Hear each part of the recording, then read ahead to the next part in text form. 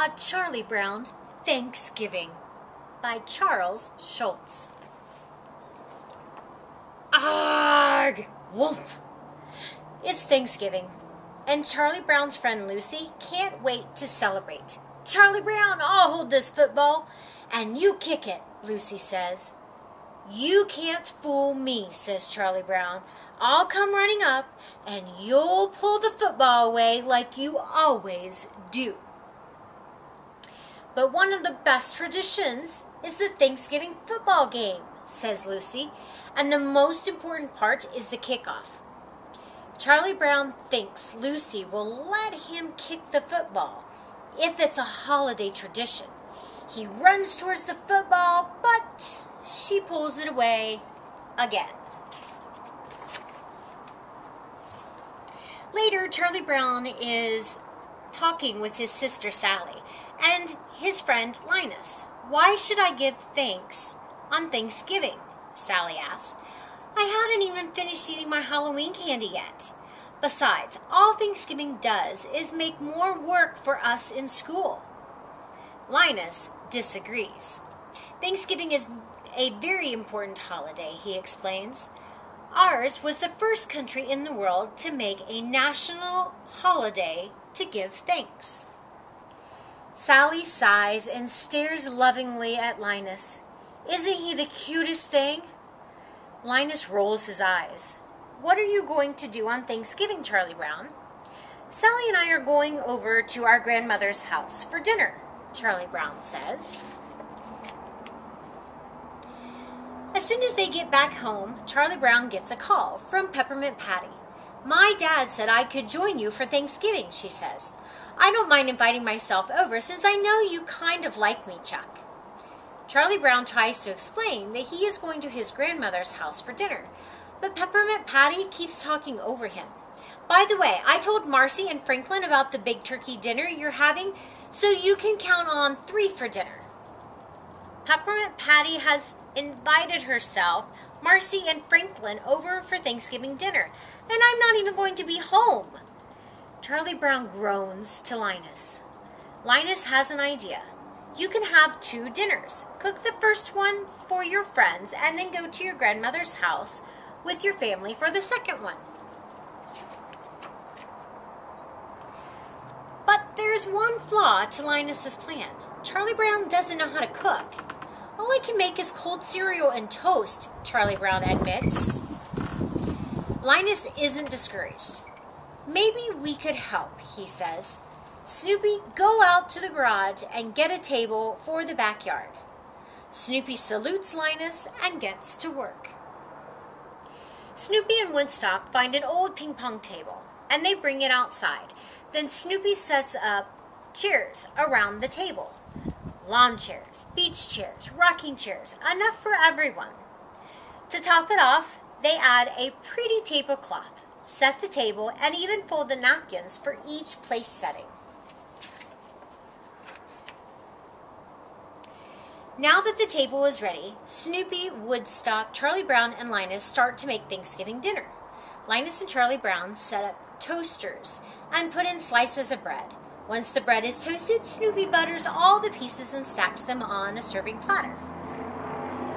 While Linus and Charlie Brown get popcorn, jelly beans, and pretzels, Snoopy and Woodstock disappear for a minute, and then they return dressed up like pilgrims. Charlie Brown isn't impressed. How can you serve the food in that ridiculous outfit, he scolds Snoopy. The guests will be here soon. Snoopy sighs and reaches for his chef's hat. Soon, Peppermint Patty, Marcy, Franklin arrive and follow Charlie Brown out to the big table in the backyard. It's time for dinner. Snoopy is about to serve the guests when Peppermint Patty cuts in. Shouldn't we say grace first, she asks. Linus stands up. In the year 1621, the Pilgrims had their first Thanksgiving feast, he begins. Elder Williams Brewster, who was a minister, said a prayer that went something like this. We thank God for our homes and food and our safety in a new land. We thank God for the opportunity to create a new world for freedom and justice. Amen, Peppermint Patty says. Snoopy lifts the lid off a big platter and reveals the feast. Freshly popped popcorn, colorful jelly beans, salty pretzel sticks, and a stack of hot buttered toast.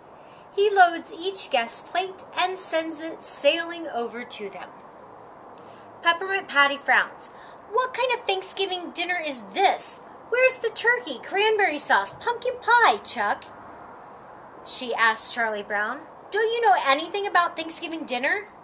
What blockhead made all this? She throws down her popcorn in disgust. Snoopy pulls his chef's hat down over his face, and Charlie Brown gets up and walks away from the table. You were kind of rough on Charlie Brown, Marcy says to Peppermint Patty. Rough? Peppermint Patty shouts. We were supposed to be served a real Thanksgiving dinner. But did he invite you here? Marcy asked. Or did you invite yourself and us too? Peppermint Patty thinks for a minute. She knows Marcy is right. Marcy, maybe you could go to Chuck and patch things up for me. Marcy isn't so sure that's a good idea. I think maybe you should go to Chuck and tell him yourself, she says. I'll just ruin everything. You go and speak for me. Back in the house, Marcy finds Charlie Brown in the living room looking upset. Peppermint Patty didn't mean all those things she said, Marcy tells him. Actually, she really likes you. I'm just sorry I ruined everyone's Thanksgiving, he moaned. But Marcy knows Charlie Brown is missing the point. Thanksgiving isn't about eating, she says. We should be thankful for being together. That's what Thanksgiving is all about. Peppermint Patty sneaks up behind the two of them. Apologies accepted? She asks, offering to shake hands with Charlie Brown. Charlie Brown smiles and shakes her hand. Just then, the clock chimes. Good grief, Charlie Brown cries. It's 4 o'clock. He and Sally are supposed to be at their grandmother's house in half an hour. Charlie Brown picks up the phone and dials his grandmother's number. Charlie Brown starts to tell his grandmother that they'll be late for dinner because their friends haven't eaten yet. But after a minute, he breaks into a huge grin. Everyone, Charlie Brown, Sally, Franklin, Linus, Peppermint Patty, and Marcy, is invited to Thanksgiving dinner at grandmother's house. Peppermint Patty runs to the backyard. We're all invited to Charlie Brown grandmother's house for Thanksgiving dinner, she cries. Everyone cheers. After the gang piles into the car, they settle into their seats and wave goodbye to Snoopy and Woodstock. Isn't there an old song about going to grandmother's house? Marcy asks. Peppermint Patty nods, and all the kids start to sing, Over the river and through the woods to grandmother's house we go. Back at Snoopy's doghouse, Snoopy and Woodstock put the finishing touches on their own Thanksgiving dinner with pumpkin pie for dessert. Thanksgiving is always special, especially when you celebrate it with friends.